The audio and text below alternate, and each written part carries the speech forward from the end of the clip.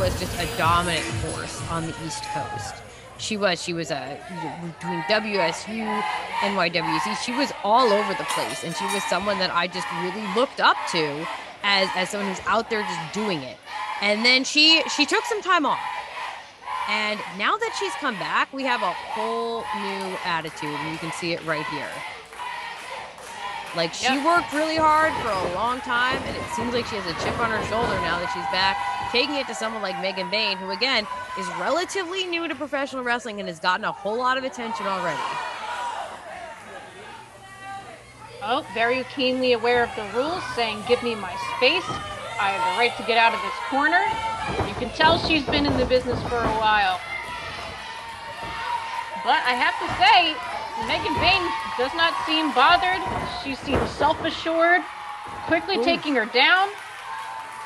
Not enough for a pin yet. Oh, only a 1, I think. Maybe not even a full 1 count there. She's not even trying to pin her now. She's just trying to have a good time giving her the squeeze. Megan Bayne still holding on to the headlock. Looks like Tina San Antonio using the hair to pull her back into the ropes. Oh! And San Antonio just leveled with that tackle. Rolls to the outside. Very smart thing to do. Taking a break, sizing up her opponent, maybe revising her strategy.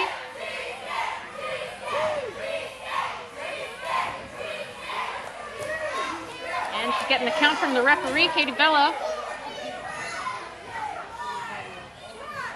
Just taking her time, taking every second that she can to get back into the ring. And you know what? I think a lot of people tend to look down on that sort of thing. They're like, why aren't you getting in the ring? Why aren't you being as entertaining as possible? Well, you know, the wrestler's first priority is to win the match. If they get to be entertaining while they do it, right? But it's not their number 1 priority. Their priority is to just beat the bejesus out of their opponent and get that W. And we have what was starting out as a test of strength here, but I should have known that Tina San Antonio had a plan when she called for it. Now she is very much in control, wrenching the arm of Megan Bayne. But Megan Bayne turns it around. Megan Bayne has really been dominant so far in this match. Just very methodical, very slow. She hasn't been rushing. She's been taking her time. She's making it seem as though all is going according to plan. And these two are just trading hold for hold here. And in the end, it's Megan Bayne, it seems to be, with that strength advantage. Oh my gosh. And she's got a height advantage as well. She's, when I saw her get in the ring, you know, referee is not super tall, so I was like, I need someone to compare her to. Then when Tina San Antonio got in the ring, I was like, oh yeah, my eyes weren't tricking me. This is a very tall person. You can tell she's got a good reach as well. Not doing her any favors right now. She's up against the corner there. Tina San Antonio whipping her around. Oh, backfires, unfortunately. Bayne reverses into a massive body slam. Oh, man. Oh. Another. Wow. Oh, man. Aha! Well spotted, well scouted. Tina San Antonio able to roll out of the way just in time. She's still hurting, though. I gotta say, I feel like to a degree, being a veteran in this case might be a disadvantage for Tina San Antonio. I think that she came out here sort of underestimating her opponent, and now she's having to revise her strategy a lot on the fly. Looks like she's gonna stay on the back of Megan Bayne, which has to be hurting after that missed time. Ooh. Running leg drop. Oh, to the back of the head. Yeah, that was rough. Just driving the face into the mat. Yeah. She got a good amount of her shoulder as well. That's got to be stinging somewhat. She's trying to fight out of it, though. She's using those legs. The legs haven't been really worked on yet, so she's still got that power that she can push up with. Oh! All that momentum stalled by Tina San Antonio. Oh! Huge elbow drop. Wow! Smush in her face. Yeah, with smush. Yeah, forearm to the face. Just a little extra brutality. And then into a chin lock here, but again, using the forearms for extra leverage. Very much a veteran move. Bayne here trying to fight her way back out. She's at least gotten up onto her feet, and now she can start hammering back.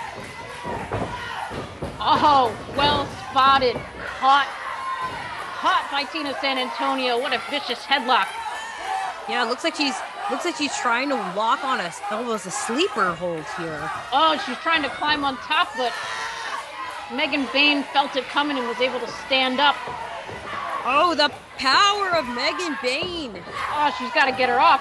And she manages to get her loose, buy herself some time to catch her breath. Oh, maybe not. Yikes. What a brutal kick to the face. Yeah, every time Megan Bayne is able to work up a little bit of momentum, able to power out of something that Tina San Antonio has, some sort of hold she has locked in, eventually San Antonio is able to just cut her down and cut that momentum. And you can tell that both these women came into this match with maybe a bit of arrogance, not necessarily unearned arrogance, but, you know, a lot of excessive self-assurance, we'll say. And now you can tell that both of them are kind of shedding that, and they're just trying to get to work at this point. Oof. And San Antonio trying to suplex Bayne, but Bayne turns it around. Oh my gosh. Now they're both down, and I don't blame them. Take a second. My gosh. Could this be what Megan Bayne needs to shift the momentum like squarely into her favor now? I don't know. I don't know if either of them can capitalize right now. They are both just floored. San Antonio looks like she's struggling to her feet here, but Bayne is on the move too. Oh my gosh.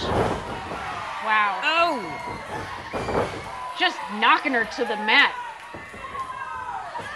Even though she's hurting, she's still trying to put as much damage to Tina San Antonio as possible. Jesus, right on her back.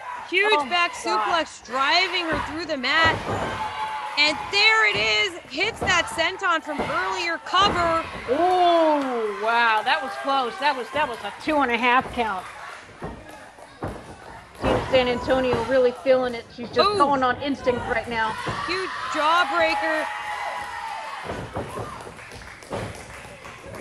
San Antonio, though, doing her best to turn things around. Big swinging neck breaker. Oh my gosh, it's a pin. No. Also a 2 count. It's so interesting, these two, the dynamic here. You have a young upstart, very powerful. You have the ring veteran and Tina San Antonio. Both bring their own very unique skills to this match. San Antonio going up, goes for crossbody. Wait. Oh no. Oh, wow. Megan Bayne with the cover.